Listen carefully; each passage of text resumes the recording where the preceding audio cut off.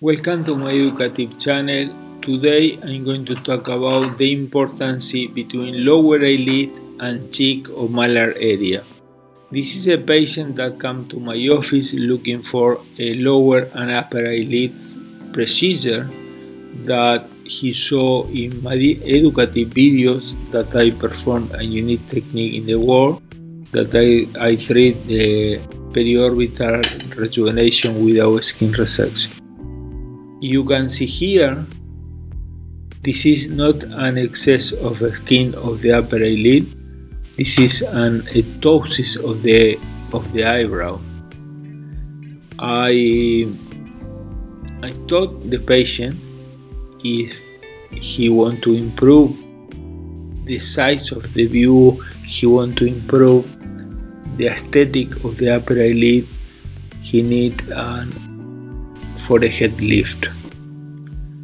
And also if he want to improve the lower eyelid, he need a voluminization of the malar area of the cheek area, because here the patient have lower eyelid fat pad but also have a tear through, a lack of volumination of the malar area in this area. The distance from the tarsal to here is very long. The lower lid cheek junction is here, it's very long, and I told him he need almost a voluminization of this area. But like many men or women, they think this is going to change the face. They think they are looking unnatural. Then the patient, I perform only upper and lower eyelid without skin resection. Here you can see my stab incision here. I do not remove skin in this area, just is the laser improvement. Transconjunctival blepharoplasty with lower eyelid. And this is the patient several months or years after.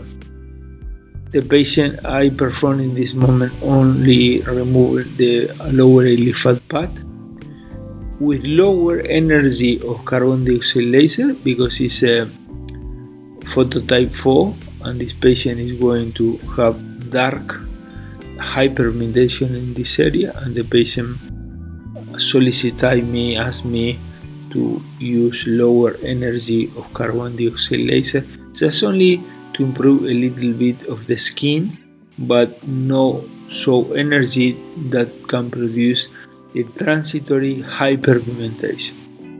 And you can see some wrinkles here because the patient decided to have it to avoid a little transitory hyperpigmentation. And this photo is nearly 2-3 years after, when the patient come back again to solicit me, to ask me to voluminize the malar area and the cheek area, as I told him in the moment of the blefaroplasty. But it's not important to make fillers in the same time of the blefaroplasty. You can do later, you can do before, you can do during, but the importance is the aesthetic performance of the lower eyelid is related with the volumization of the malar area. If in this patient I can perform a filler here, the result is mediocre. It's 5%, 6%, it's not 10%. And this is the result after the volumization of the area. You can see the tear through, you can see the nice of the malar area, the cheek area. You can see the lower eyelid cheek junction is here, but it is here. The lower eyelid was shortening, very important, and the aesthetic, you can see nice women, nice men, you can see the lower eyelid is very short, and this is very important. Not only do not have a lower eyelid fat pad or only wrinkles, the shortening of the lower eyelid is very important, and you don't get just only using carbon dioxide laser. It's very important, the voluminization, and this is a very wonderful result. This patient have wrinkles, but I use very low energy, and here you can see that the tear through the lack of voluminization. You can see here the lower lid cheek junction is here, and here you can now notice. This is a very nice result. I hope you enjoyed this presentation. The important thing of this presentation, there is a relationship between the upper eyelid and the eyebrow.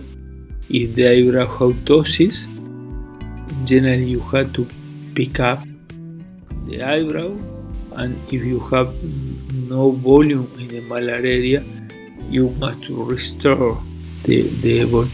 Sometimes the lack of volume of the malar area is to produce for the aging process, because in the aging process you lose volume in the malar area. But sometimes it's a racial problem, it's a genetic problem. You can see young girls or young men with a lack of volume in this area. Then also in these young people, it's needed to voluminize naturally the malar area. I hope you enjoyed this presentation.